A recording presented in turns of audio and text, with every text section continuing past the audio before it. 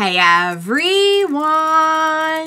Welcome back! I am back today with more Oshi no Ko, you guys. Oh my god, last time was so intense. And we had a lot going on last time, honestly, because we wrapped up some of the other stuff we've been dealing with, and we introduced a couple of new things, I think, that are kind of interesting. The biggest of which, obviously, coming out of it was Aqua's very, very intense, like, trauma from everything, as, I mean, you absolutely can understand where he's coming from. So it does make sense. It was just, it did and didn't take me aback a little bit, because, like, of course he'd have trauma, but the way that it manifested and everything and the time at which it manifested, I was just really surprised to learn that, like, this is I wasn't surprised to learn that this is, like, an ongoing thing. Because, like I said, I mean, on the one hand, it's like, oh my god, of course you would have something like that.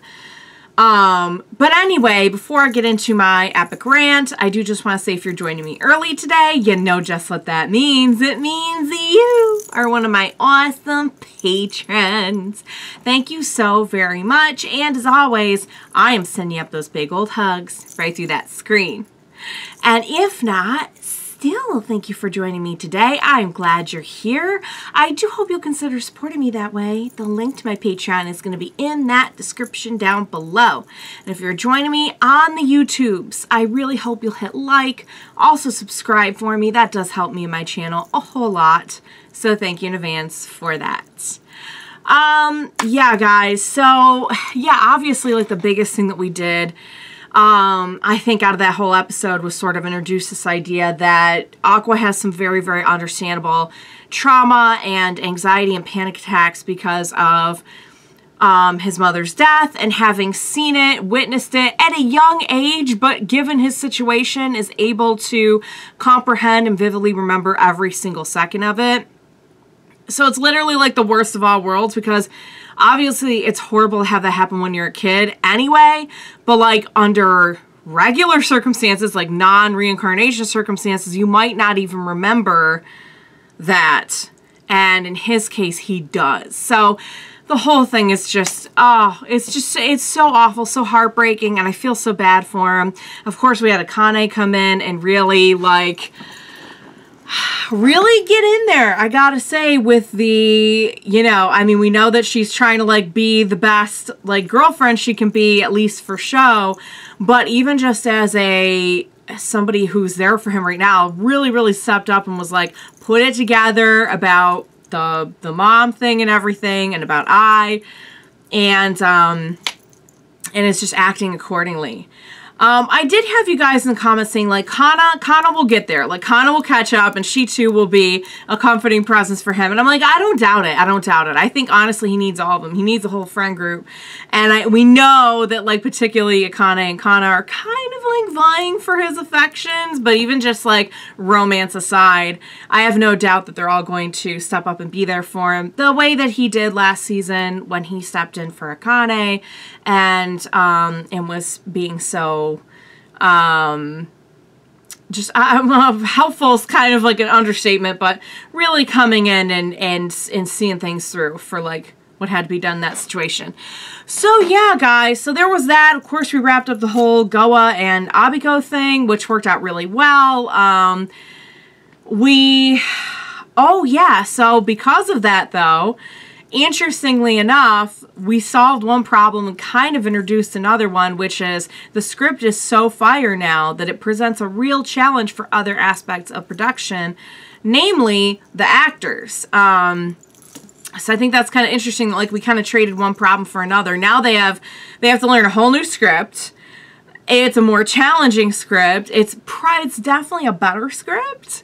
But still, like, this does put us at some disadvantages. So we have all that going on top of, you know, what we're dealing with Aqua. And of course, we know that all of that came about with Aqua because we were trying to get him to act a little bit more emotionally in the first place, which is something that he's struggling with, as one would if you had to push down your emotions in order to survive. So I wonder if maybe he will, like, deal with everything that's going on and deal with his past and learn to express himself and like a little bit more at a time and in a little bit more healthy ways And maybe he will be able to open up that part of himself a little bit more for acting purposes as well. I don't know, you guys, but I'll tell you what, there is one way to find out, and that's to go ahead and jump right into the next episode of Oshi no Ko. Let's do this. He kind of said that wasn't his thing, but yet he keeps on acting. Oh, I wonder which one will show. Oh, baby Aqua. He's not quite a baby, but he's small.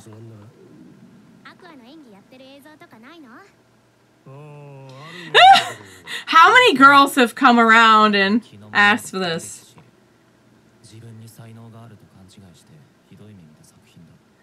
Oh, right. Yeah. So, like, at one time, he kind of maybe thought he did. Okay. Okay, it's very robotic, maybe? You're kidding. Right. Yeah. Yeah, because we know he did that on the other show.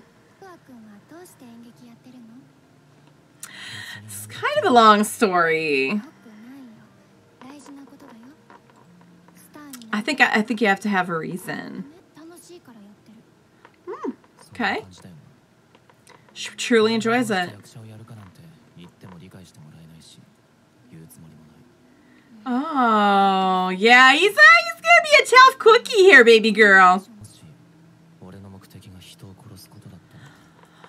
Ooh, you probably asked for context.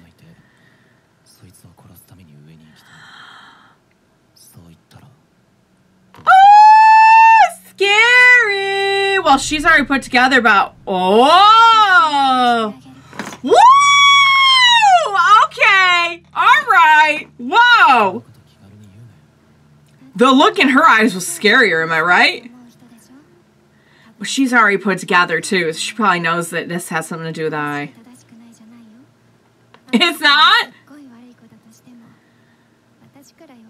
I think she's just kind of into you. Oh. Sure, yeah, just a work relationship. Oh, wow, she is down for anything. Okay. Fair. Like, you help me, and it's ooh, that is a very strong duo. They're real. Oh, the time. I mean, they bring out the best in each other, but maybe things too. Yeah, I would say that's on the list, high on the list of boyfriend duties. Oh, we're gonna get some help.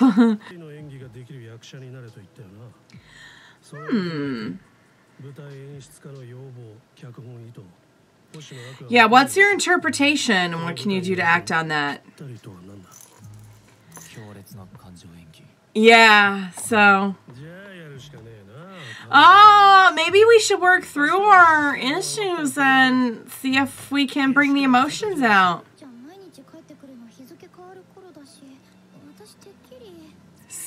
Well, you might want to ask... Oh! Ooh!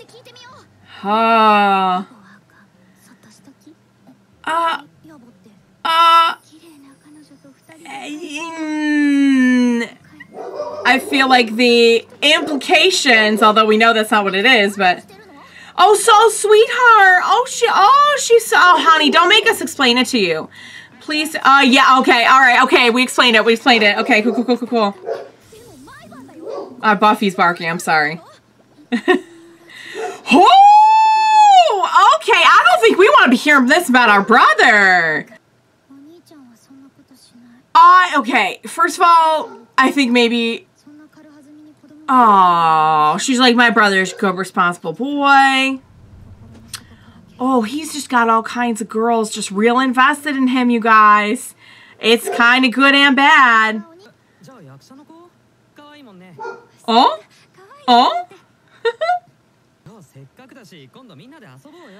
Oh, okay. This is happening very quickly. How are we feeling about this?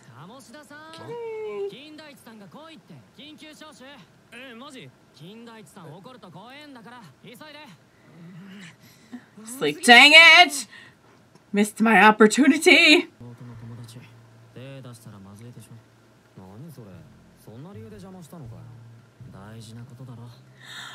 You purposely intercepted him.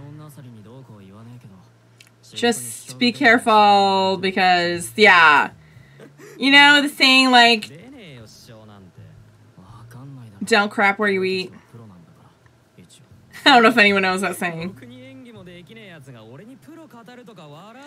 Okay, you know what? He's trying to help you out. You don't need to get like that. He's trying though. He's trying. Okay, you know what? You're kind of being a tool. And last time I wasn't that into this guy, but I feel like he's really putting his best foot forward now. Oh, so we ended up getting yeah,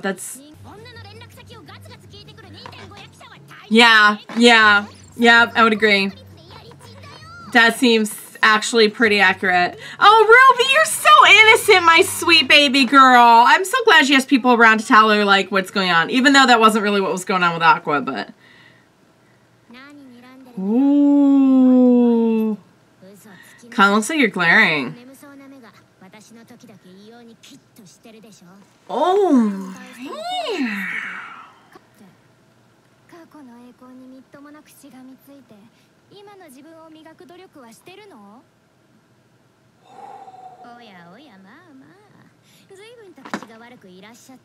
They're so angry right now.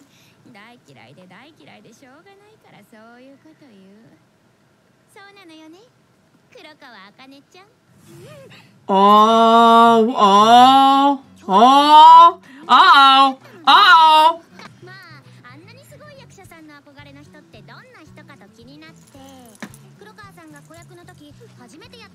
See where this is going.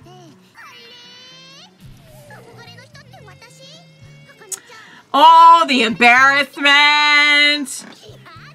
Ooh. Oh, the peppers! Oh, the peppers! Oh.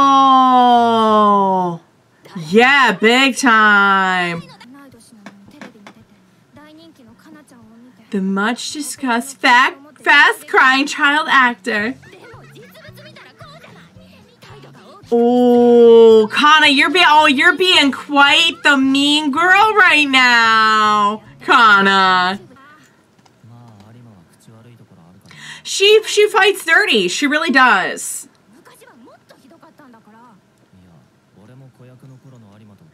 She had a little bit of a chip on her shoulder, and still kind of does in a way, but...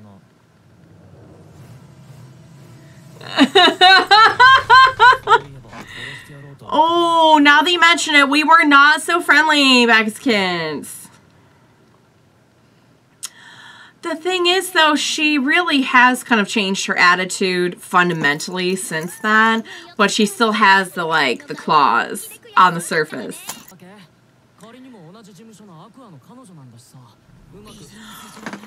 Oh, girlfriend for work's sake, do not forget that. They were rivals before, and now they're like enemies. These are very different schools of thought on many things.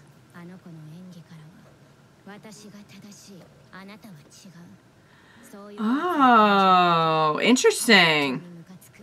So you feel like her acting is haughty, yet she sees you as a haughty one. Oh, she never believed it. She never believed that. They're both pretty good, I gotta say. Yeah, I think it depends on your... It's apples and oranges kind of. They have very different styles. Yeah, what she does real well. Woo! Maybe they'll both prevail, and just maybe it'll be like one of those, it's not Hollywood, but one of those like entertainment rival stories, you know, that you hear about in Hollywood all the time. Oh my god, is it opening day already? Holy cow. Well, but you know what? We worked with people who knew what they were doing and everything, so like yeah, you did your best. You really did. Yeah, trust the process. Yeah, you're not the only one. That's very true. But this was a special case because of all the emotional acting. Oh, something like that. Yeah, what exactly did we...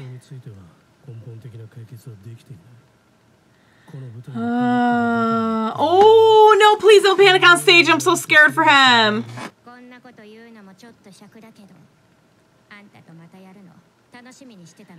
There's something about the challenge of going up against another great actor.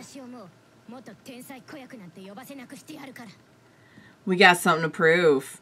And you know what? That is... We might not like each other, but we like the challenge. Oh, you looking a little evil when you say that, baby girl. Whoa, whoa, whoa, whoa, whoa. Okay, all right. Okay, sweetheart. Okay. Hey. Oh my goodness. Okay. He wants to be in that space for his role. Is that what he's saying? He's channeling that. Oh, he's gonna throw up, babe. Oh, sweetheart. Whoa! Wait, he's like, if I have to use raw, visceral rage, I will do it. Oh my god, here we flip and go, you guys. They're about to roll the credits. Dang it all, guys. That was freaking fantastic. I gotta be honest with you, I'm a little bit scared for Aqua right now because I don't know, they didn't really show us. I was surprised when we cut right to the play, because I kind of thought that we would get like an episode or two of him kind of like working through everything and kind of trying to like figure out what works best for him, how he's going to channel this emotional energy without triggering a panic attack or something like that.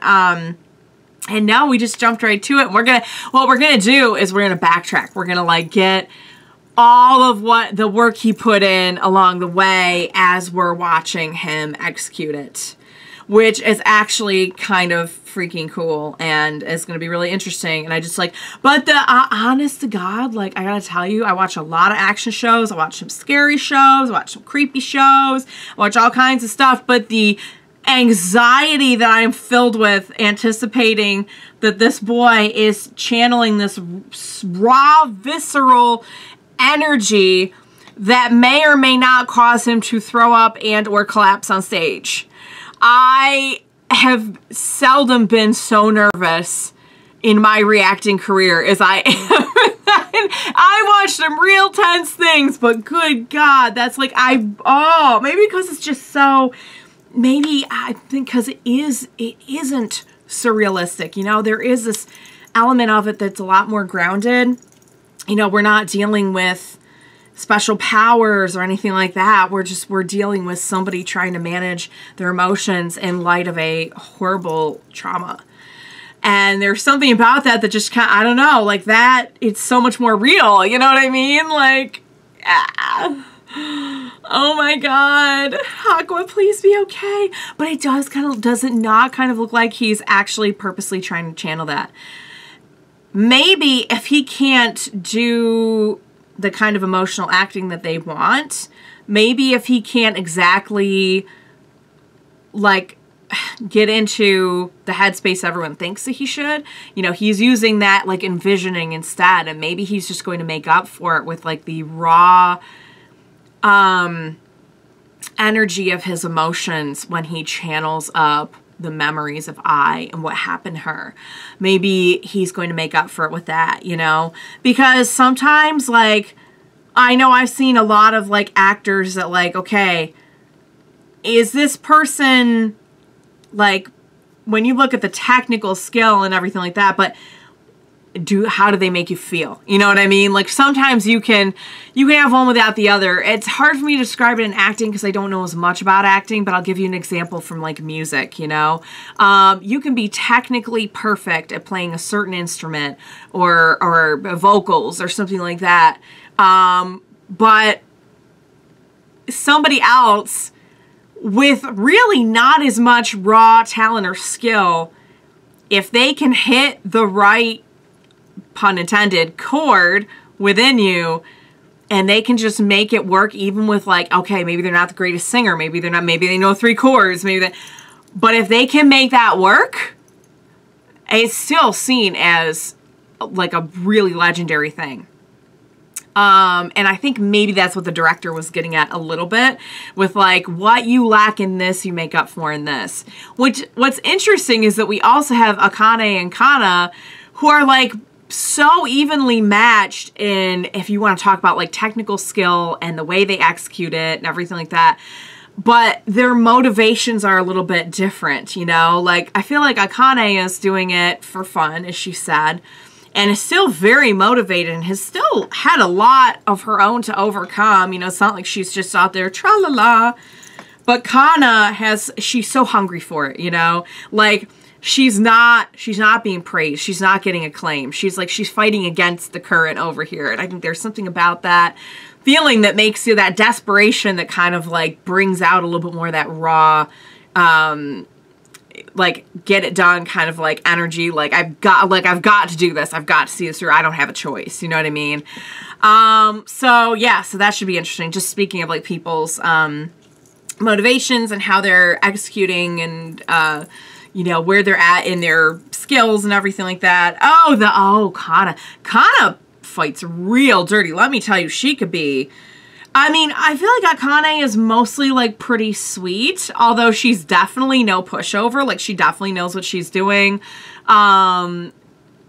She's not naive, let's put it that way. But I feel like her default is a little bit more sweet and shy, and Kana can just, the claws can come the heck out, let me tell you right now. Like they really are like fire and ice. Like they have such similar,